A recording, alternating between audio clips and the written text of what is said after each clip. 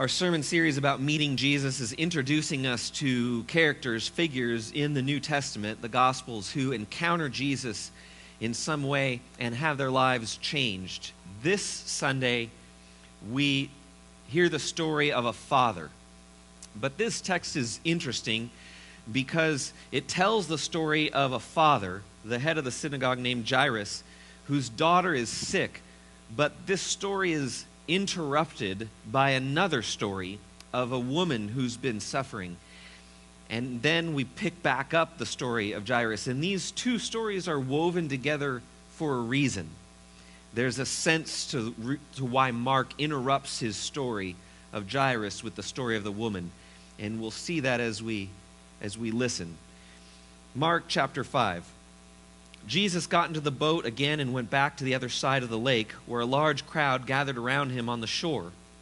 Then a leader of the local synagogue, whose name was Jairus, arrived. When he saw Jesus, he fell at his feet, pleading fervently with him. "My little daughter is dying," he said. "Please come and lay your hands on her, heal her so she can live." Jesus went with him, and all the people followed, crowding around him. A woman in the crowd had suffered for 12 years with constant bleeding. She had suffered a great deal from many doctors, and over the years she had spent everything she had to pay them. But she had gotten no better. In fact, she had gotten worse. She'd heard about Jesus, so she came up behind him through the crowd and touched his robe. For she thought to herself, "If I can just touch his robe, I will be healed." Immediately the bleeding stopped, and she could feel in her body that she had been healed of her terrible condition. Jesus realized at once that healing power had gone out from him, so he turned around in the crowd and asked, "Who touched my robe?" His disciples said to him, "Look at this crowd pressing around you. How can you ask, 'Who touched me?'" But he kept on looking around to see who had done it. Then the frightened woman, trembling at the realization of what had happened to her, came and fell to her knees in front of him and told him what she had done. He said to her, "Daughter, your faith has made you well. Go in peace. Your suffering is over." While he was still speaking to her, messengers arrived from the home of Jairus, the leader of the synagogue. They told him, "Your daughter is dead. There is no use troubling the teacher now." But Jesus overheard them and said to Jairus, "Don't be afraid, just have faith." Then Jesus stopped the crowd and wouldn't let anyone go with him except Peter, James, and John, the brother of James. When they came to the home of the synagogue leader, Jesus saw much commotion and weeping and wailing. He went inside and asked, "Why all this commotion and weeping? The child isn't dead. She's only asleep." The crowd laughed at him, but he made them all leave, and he took the girl's father and mother and his 3 disciples into the room where the girl was lying. And the girl, who was 12 years old, immediately stood up and walked around. They were overwhelmed and totally amazed. Jesus gave them strict orders not to tell anyone what had happened, and then he told them to give her something to eat. This is the word of the Lord.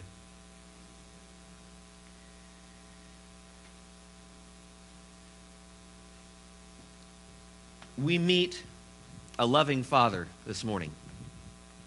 And this loving father meets Jesus. And I know now that I'm a father, that a father will do anything for his children, anything to keep them safe, anything to help them, to give them what they need. But I also know that there comes a point in a human father's life where they realize they can't help their child. The first time you drop off your child at school and you're not there to make sure everything goes well.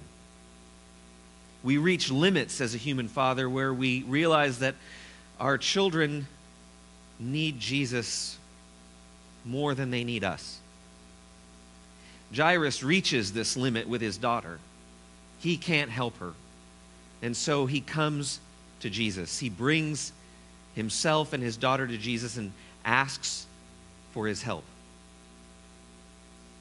That's what we're going to talk about today. What does it mean to bring our children to Jesus, to ask for Jesus to watch over, to protect, to heal our children? There are two reasons that people come back to church after an extended absence. And they're this. Next slide. Having children and personal tragedy. Those are the two main reasons that people come to church after they've been away. And it's interesting that these are the two reasons put together that Jairus comes to Jesus. He comes for his child and because there's a tragedy. And you know how this story goes, though, for most people. Let's take a typical male. A boy grows up in the church. His family makes him come to church. And then sometime in high school, usually, maybe in college, church stops being really interesting, and the young man stops going. He's more interested in building his career and meeting girls. Now, that's ironic and a little bit sad, because choosing your career and choosing who you'll marry are two of the most important decisions you'll make in your life. And doing that away from your church and your faith tradition isn't all that wise. But young men are young men. They'd rather chase beauty and money on their own, and most of them do. But then they get married, they get their career, they get settled, and then they have children, and they look back on all of the things that they did in high school and college and think, oh my God, I better get my kid to church. And if that little child is a boy, they raise him in the church, and the cycle repeats. That's usually how it goes, isn't it? But in addition to the sort of the oversight of making that period of your 20s when you decide the course of your life, a time when you're away from church, there's another oversight here, which is that sometimes when we bring our children to church because we look at all those things we used to do and we're terrified, we forget that actually we need the church just as much as our children. Maybe even more. I was reading an article the other day about a Jewish man who was talking about his synagogue, and his synagogue was declining, shrinking in membership and participation. And he wrote this article about why he thinks that is, and he said something that really surprised me. He said this. He said, "We made synagogues so child-focused that many Jews could not see beyond that. When their last child graduates from high school, many Jews say to themselves, who needs this anymore?" See, if we come back to church only for our children and not for ourselves, when our children are done, when they're moved out, what's the point? It's my job as your pastor to insist that I don't care how old you are, I don't care how many years you went to Sunday school, you need church just as much, maybe more, than your children. Jairus has to come to Jesus himself if he wants his daughter healed. Jairus has to come to Jesus and look him in the eye if he wants to save his daughter. And this is not just some kind of inward spiritual truth, although it is that. If you want your children to know Jesus, you better know him. But it's a statistical truth. It's an objective fact. The number one predictor of a child's faith is the faith of the parent. And I don't mean faith in the sense, well, in your head, yeah, I believe in God, okay, I have faith.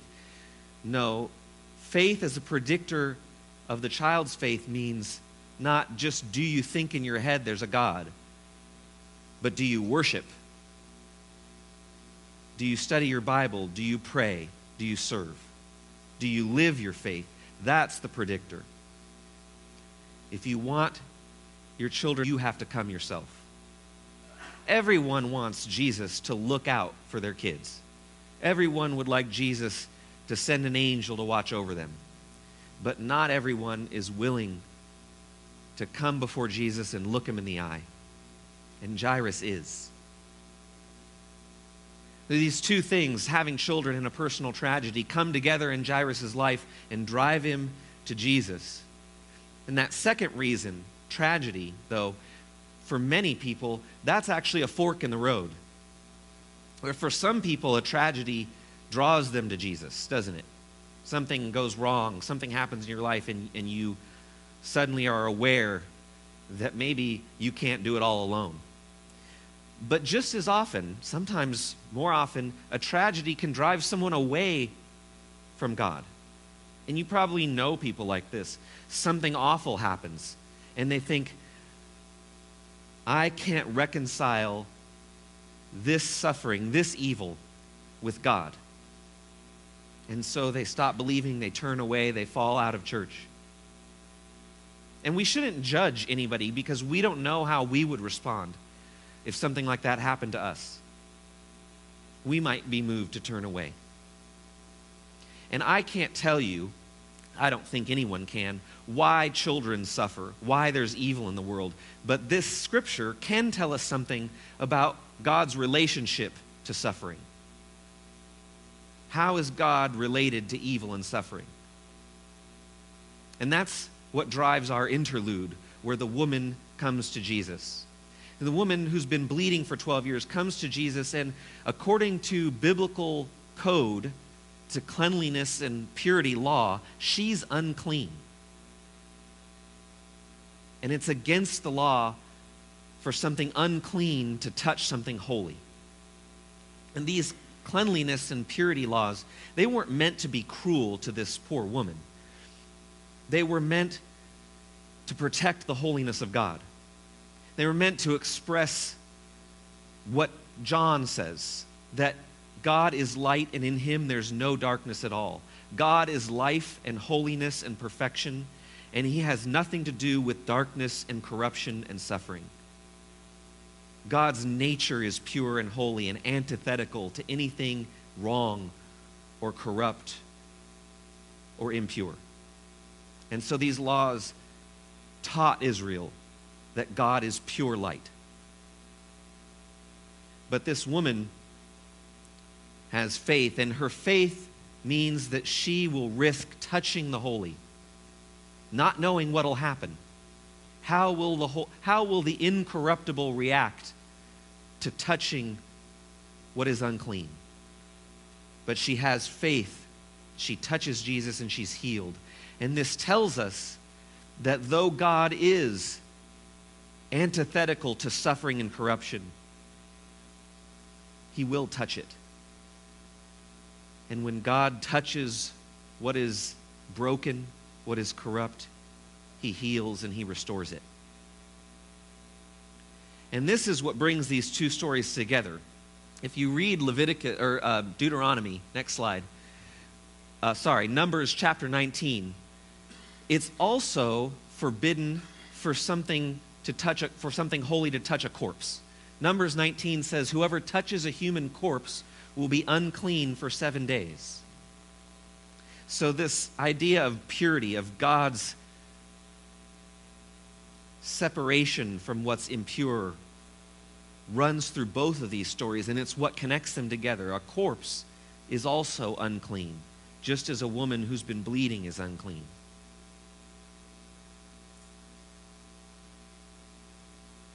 But notice what happens. In verse 41, this is a different translation. This is from the NIV. Holding her hand, he said to her, Talitha cum, which means little girl, get up. Jesus touches the hand of a corpse. He holds the hand of the little girl who has died and says, get up. God will break his own rules to restore life, to heal. That's what this tells us. So, I don't know why there's suffering. I don't know why children die. I don't know why there's evil. But I know that God hates suffering. Suffering and death are God's enemy.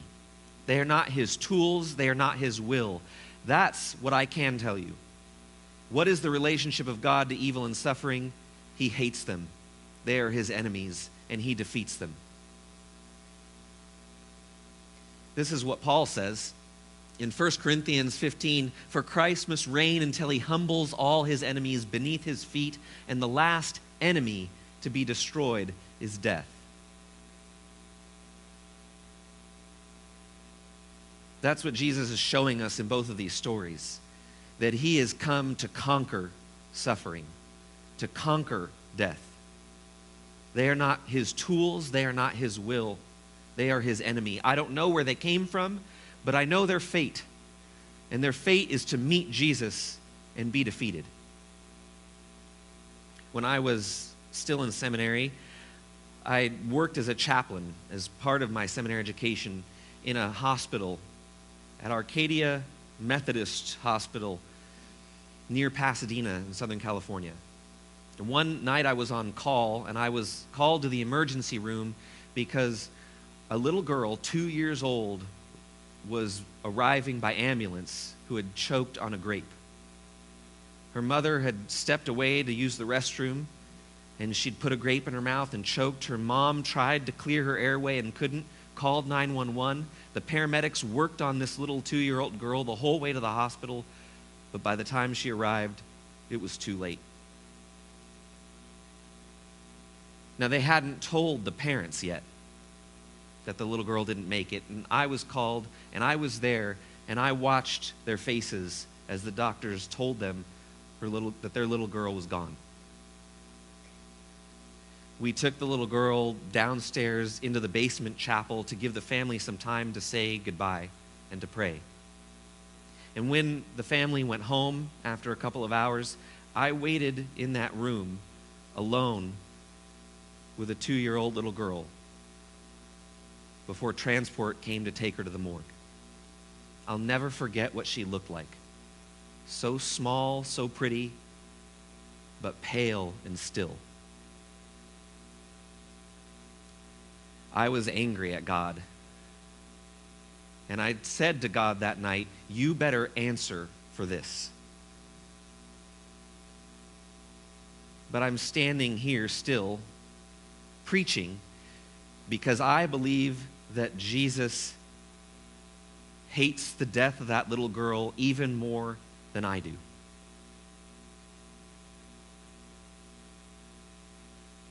I don't know why there's evil. And I don't know why things like that happen. I don't know why little girls choke on grapes. But I know how God responds.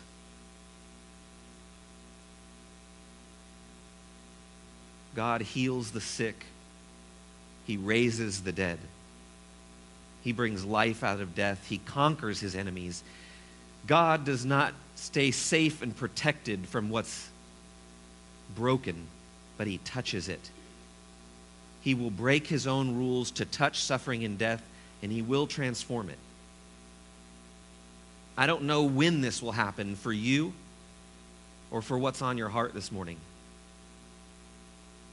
But again, I wouldn't be here after that night with that little girl if I didn't believe what Paul says, that every enemy will be defeated and placed under the feet of Jesus. Please pray with me. Lord, we thank you that you do not stay separate from your enemies, but you meet them. You touch what is unclean. You hold the hands of the dead. And you raise the dead and you heal the sick. Lord, I pray that the day would come when all your enemies are vanquished at your feet. I pray that each of us would have the faith of Jairus, not just to bring our children to you, but to meet you ourselves, because you are the God that delivers us. When our powers, when our abilities, when our money, when our protection, when our comfort runs out, you are our only hope. and you are faithful. We give you thanks and praise in Jesus' name. Amen. Let us